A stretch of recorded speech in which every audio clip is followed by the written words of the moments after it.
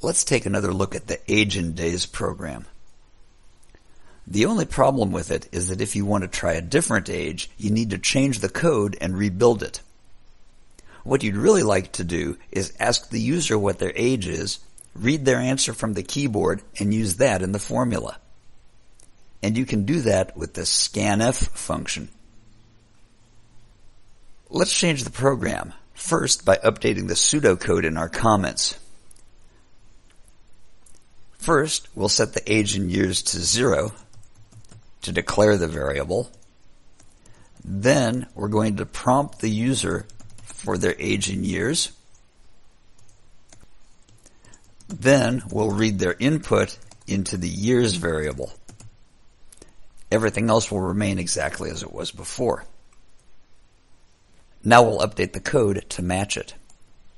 We set our years to 0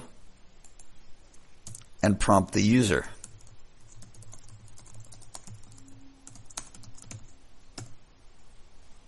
Two things to notice about this.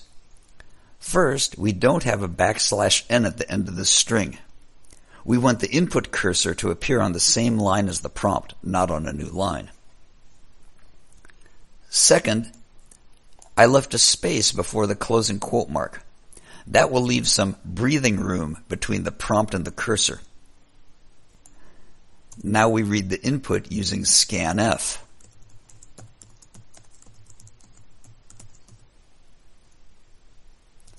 Like printf, scanf has a formatting string as its first argument. For integers, we use %d instead of %i.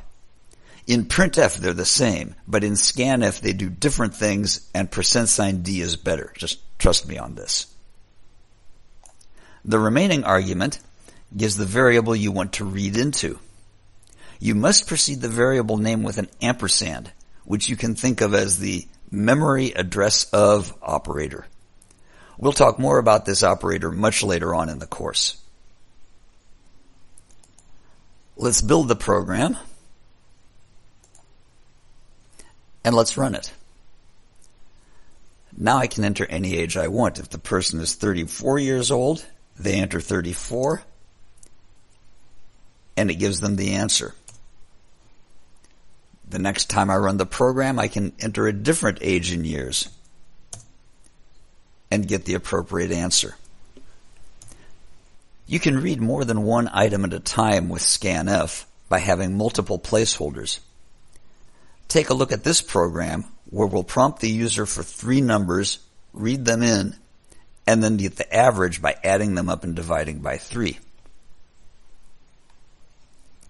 Here's our prompt, again without a \n and with a space for our breathing room. In scanf, we have 3 placeholders. To read into a double, you use the $LF specifier. And because we have 3 formatting specifiers, we need to specify 3 variables. And again, we use the ampersand memory address of operator before each one. Then the calculation, and then printing the result. Let's build this and run it and enter our 3 numbers like 3.7, 8.4, and 12.2. And there's the average of those 3 numbers. Here are the formatting characters to use with scanf. The entry for float is in the table for completeness. Again, use double in preference to float. There's no formatting character for Boolean.